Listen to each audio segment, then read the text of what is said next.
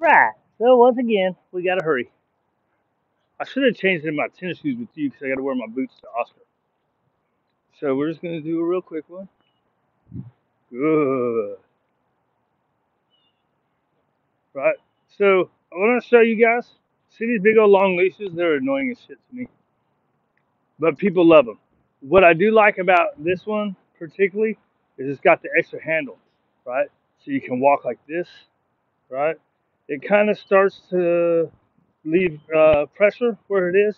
If it was up about another inch, oh, good girl, it would be even better. But that's what you should look for in the long one. Unless you're gonna. So what I do is I leave it in my hand like this, right? Good, right? So, but the other thing you can do, right, is what was I gonna talk about? Oh, when you're doing heel drills, this is what most people do. I never got into the habit of it because I wasn't trained it. I do it sometimes, right? So that way you can reward out of your left side. So you hold the leash right here, right? Down,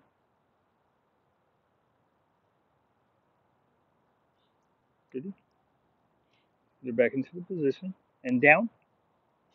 So you might not like it because of the wet ground. So I'm gonna go back to bait, down. And just come on, girl, put your butt down.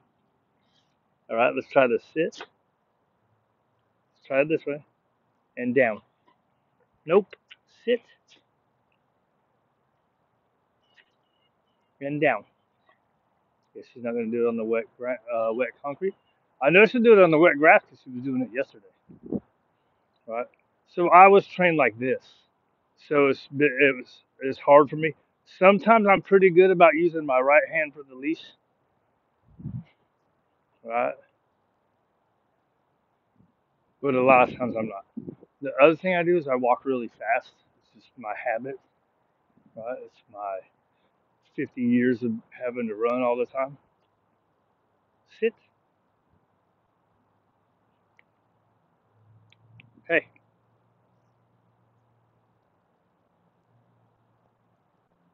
Hey, you don't like the wet. I'm not going to reward that. You half-assed it.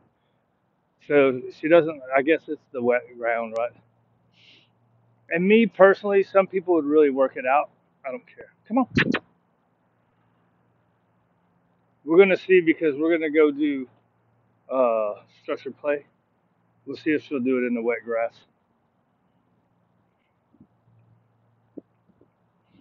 So what I would do there is the next time it's wet out, I would bring my pet cot, which I almost did today because I probably needed to see how she is with going to bed. Right? She's probably forgotten it, but she's pretty good about remembering stuff. She's remembered a lot of stuff. Right? Look, she's losing me, or I'm losing her. So boom. You got a poo poo? You don't usually do a second poo poo, right? So look, when you get a dog, even I would say even from like dog that's been in a boarding train and knows how to walk, right? It's in air quotes. Even if you go out and you just walk in front of a couple houses for at least a day or two, get them ready to follow you. Another one I saw a guy do lately is he backs up, ooh, you get him following you, and then he spins. To me, it's like, why even do that? I mean, the chase and follow you was good, but um, I prefer the you're gonna follow me the way I'm going. You know what I mean?